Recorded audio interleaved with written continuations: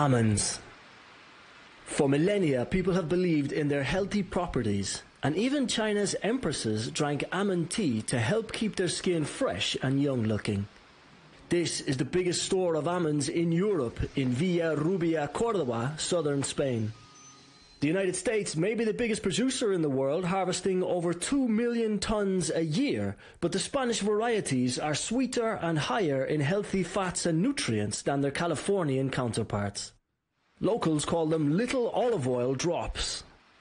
Tons of Spanish almonds are being prepared for export to China, part of a deal done when Pedro Sánchez met Chinese President Xi Jinping and Premier Li Qiang earlier this year.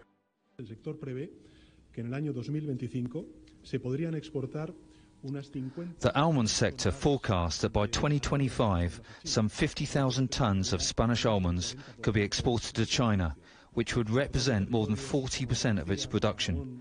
Territories such as Andalusia, Aragon, Castilla-La Mancha, Valencia and Murcia would particularly benefit from these agreements.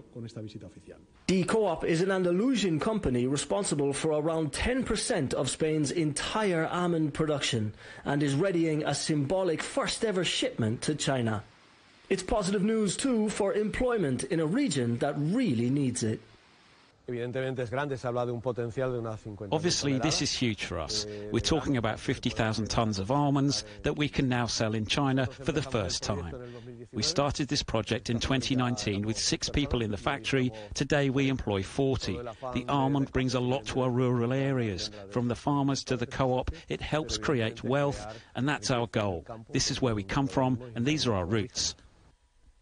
This new deal is a game changer for Spanish producers. Before, they could only sell processed and packaged almonds to China. Now they can sell entire shipping containers full of the shelled nuts like this one. That will allow them to compete with their Californian counterparts. Spain buys more goods from China than it does from any other country, but the trade imbalance weighed in at around $37 billion in 2022. This new deal allows almonds and persimmons to be sold in bulk on the Chinese market, a step towards a more reciprocal trade relationship, with China promising to open up its markets further to European producers. Ken Browne, CGTN, Córdoba.